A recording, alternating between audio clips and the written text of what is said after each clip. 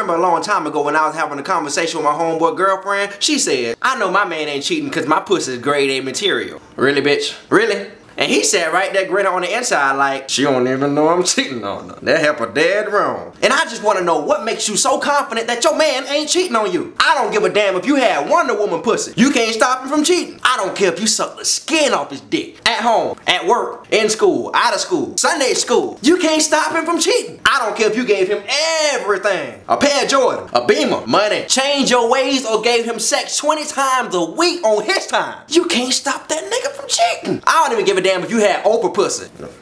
I don't know about all that now. You might be able to stop him. A man is gonna do whatever the hell he wanna do regardless. And I think it's mighty selfish for any woman to feel like that she got it that good that a man just won't cheat on her. Let's look at it like this, shall we? Men shouldn't really be doing all the chasing. Women should. Let me break it down. Your pussy ain't shit. It's way more women in this world than men. In America, it's 155 million women and 151 million men. So if it's 155 million women and 151 million men, you subtract that away, that leaves 4 million more pussies walking around for us. And you swear your pussy's the truth out of 4 extra million women? Bitch, drink bleach. And let's not forget how picky you women are. So take away all the men who don't go to school, don't work, don't have a job, don't pay their child support, have too many baby mamas, ugly, can't dress, bad boyfriends, just ain't playing for you. Get yourself together. So if every man got married, it'd be 4 million extra y'all walking around left. Bitch, you need to humble yourself. That ain't minor, that's a tragedy. You need to have your ammunition together and be ready and prepared to cut and fight over some dick. You need us more than we need you. And yes, we all know that vagina runs the world, but that vagina no longer has value after we hit it. We want something new, some new pussy, some new cheeks, some new roses. You still think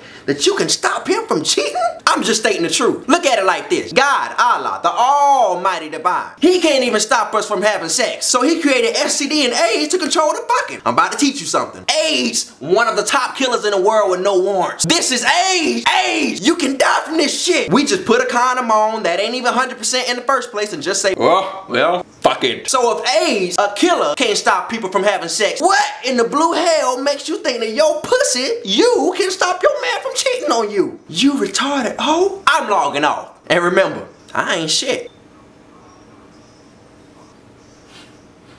Yeah. I told her to take her clothes off. She took her shirt off. I told her to take her pants off. She took her pants off. She turned around. It was her dead daddy tattooed on her thigh. Now I'm sitting there looking at him. He looking at me.